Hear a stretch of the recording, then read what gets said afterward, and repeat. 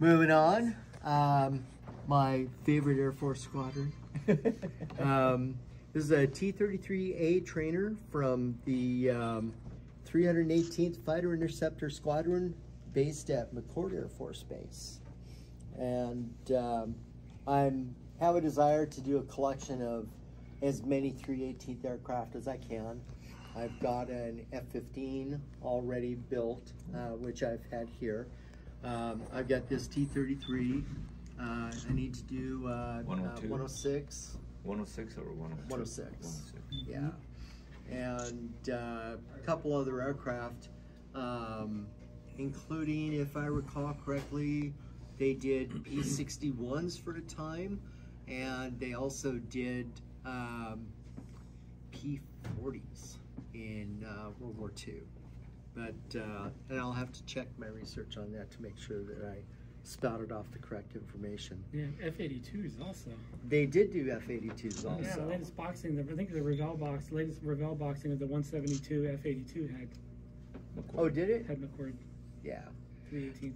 Since my F-15 wound up being 48 scale, I'm going to try and keep them all in 48 scale. My 106 kit is a 48 scale monogram kit, so Yeah. I'll just keep going along that line.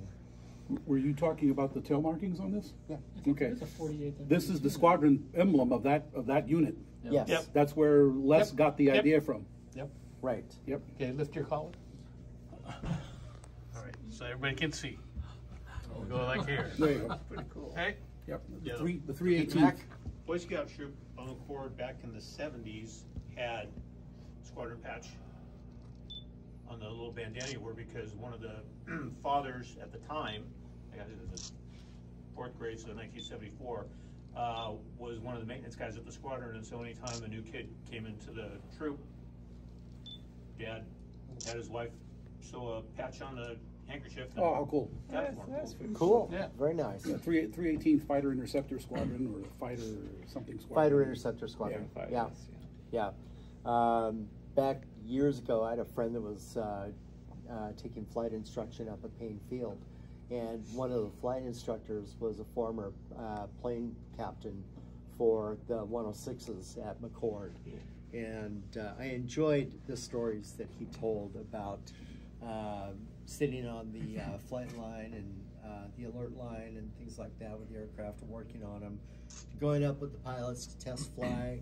And one time he saw a spark in the canopy. There were heated canopies, and it was sparking, and he hollered, "Fire!" He didn't really know, what was going to happen with that. The pilot said, "Dude, you ever say that again, I'm punching you out." But anyway, back to the T-33. It's a whose kit? This is an Academy kit. Yeah, it's 48 scale, and it went together nicely as well. I enjoyed being able to build it. Did use the Edward photo etch set in the cockpit, and it went in okay. The seams were fairly good to work with, not too bad at all. And then, let's see, did I lose my canopy? Yeah, I think it's getting loose. And then underneath, I added a couple lines in the wheel wells, but nothing super major. And it is a trainer, so it doesn't have mounts for weaponry of any kind, anything like that. And as I said, it was a Caracal decal set. So. What color is that? That's the ADC. 80, yeah, that's what it is. ADC gray? Yeah. 16473. Tony's favorite. ADC gray. Wow, you don't see that color very often, do you? No. Gee. So. Same Canadian voodoo gray. Yes. And they actually have not a Canadian voodoo, but a voodoo at the museum on McCord. Yeah. So. Who makes ADC gray anymore? I hope somebody does Really? because Model Masters used to. They Yeah. don't. They don't. They're gone.